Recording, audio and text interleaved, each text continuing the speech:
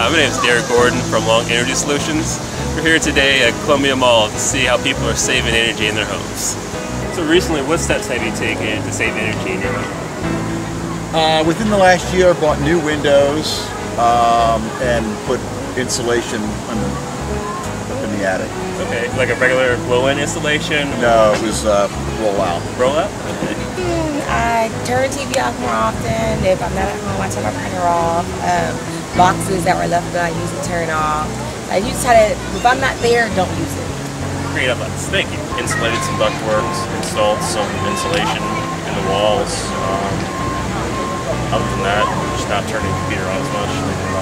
Fantastic. Thank you. Well, one of the things I do is I wash clothes after 9 o'clock.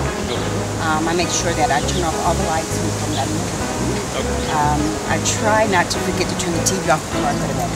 Fantastic. And basically, that's it. We've changed a lot of our light bulbs. Okay. Doing the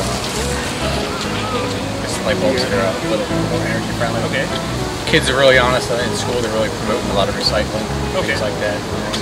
And we're trying to be more conscientious about travel, unnecessary trips, and saving gas. My wife just made me get rid of my large truck, and I'm driving a van and a smaller car right now. So, but yeah, we're trying to do what we can. We turn them down every time we go downstairs. Like the air conditioner? Yeah, like we turn them down when we're not in the room. Okay.